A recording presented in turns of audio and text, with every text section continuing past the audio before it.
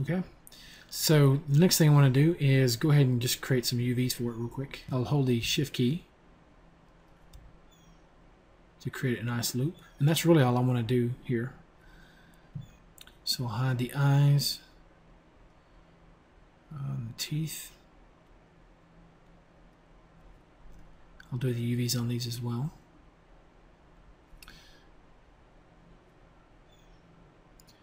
So what I'll do with marked seams,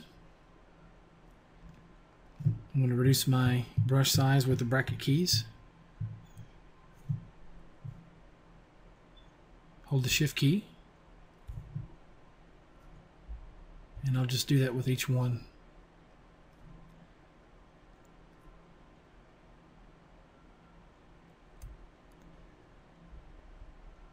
And the good thing is I can see a highlight, so I can click this from a distance. I don't have to zoom in on each individual model.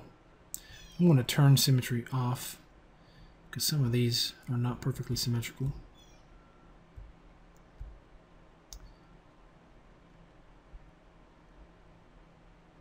I don't want extra seams here, so.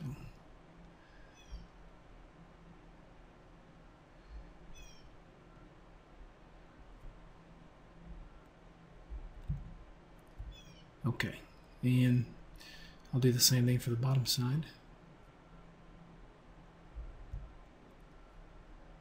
I'll reduce my brush size down quite a bit.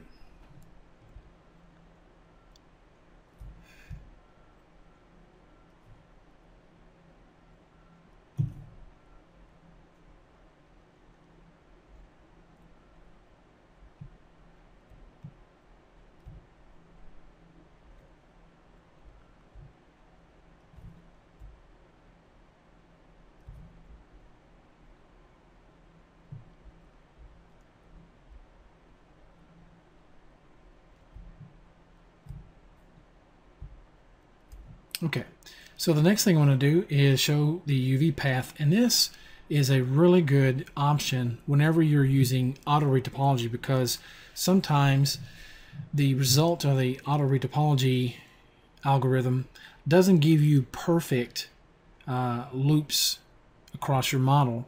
Sometimes it'll end in an end-gone, or just just in a non-contiguous loop.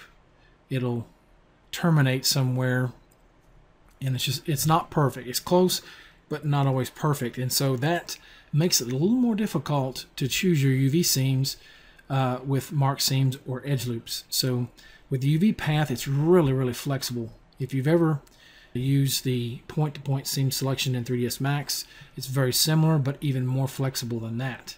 So let's go ahead and take a look at it. What I'm going to do is, with the UV path selected, I'll just click my first point, and I can click anywhere along this section here. Instead of having to try and guess where the last point is, I can just click anywhere along this loop and just continue to hold the cursor or mouse down and just drag, and I'll see a preview, okay, of the seam.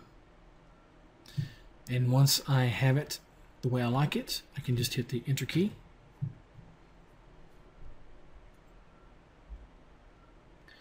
And I typically, when I'm moving on to another object like this, will just hit the Escape key to clear all the points and just start a new one. But I don't think you have to. So let's do the same thing here. I can do this at a distance and just follow all the way down. Okay, looks good. Enter key.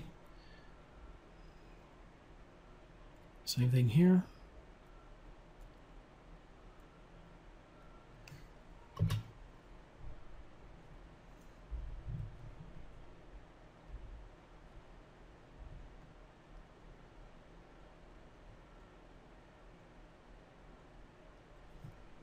Enter key.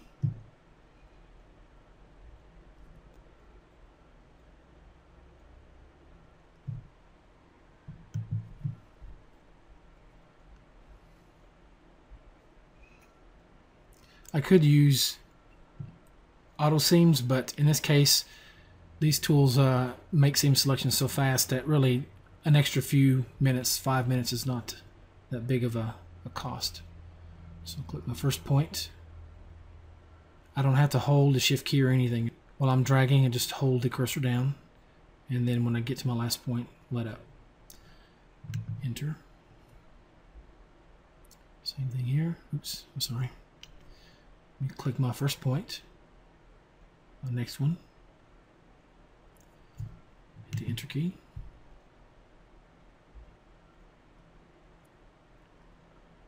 I can create another point and drag it.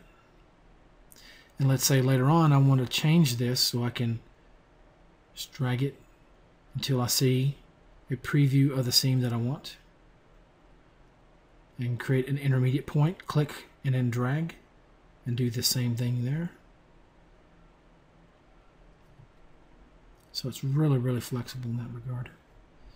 Hit the enter key.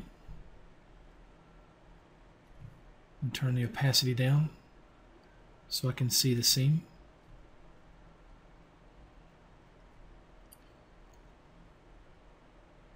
Yeah, it doesn't, seam selection just doesn't get any easier than that. Okay. Let's go to the top teeth and get that knocked out real quick.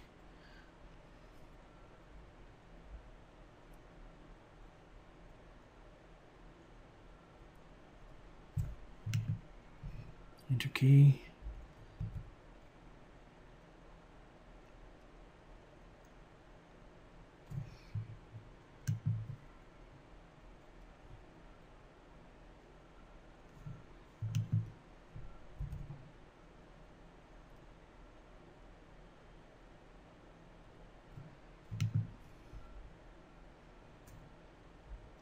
Yeah, you can do it from a long distance. That's one of the really nice things about this particular tool.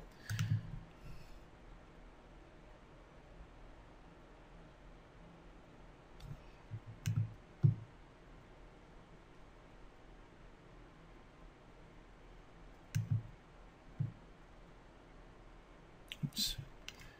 Gotta click my first point, then the next point and drag.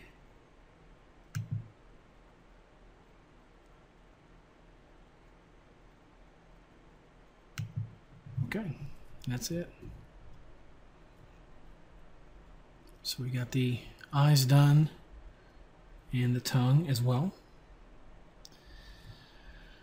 And so when these were created, I had the head UV map visible.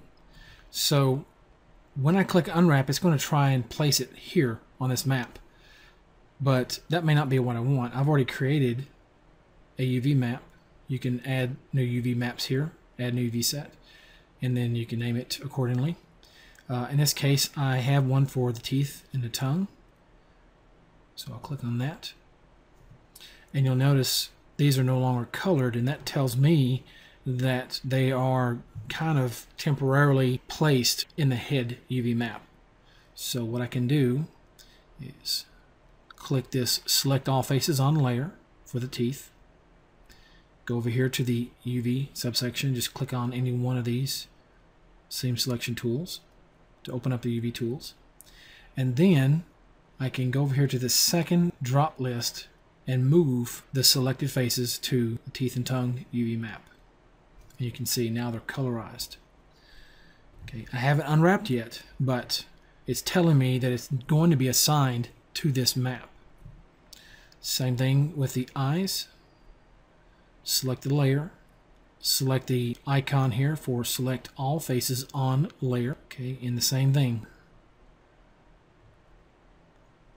Teeth and tongue.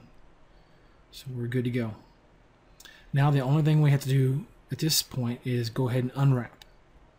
The tongue is already unwrapped here, so I'm going to go ahead and rename this layer. I want to add eyes to it. Underscore eyes. Okay, so again, the only thing I have to do is just click unwrap, and there you go. So when we zoom in, you can see the checker pattern looks very uniform. on the eyes.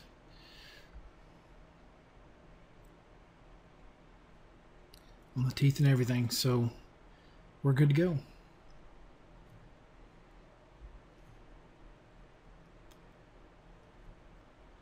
Okay, so we have geometry and UVs for all of our meshes, all of our objects in the scene now. What I'm going to do in the next video is go into a little bit more advanced demonstration of using the auto retopology tool set on something organic like this, and as well as something hard edge or hard surface. Okay, so stay tuned and thanks for watching.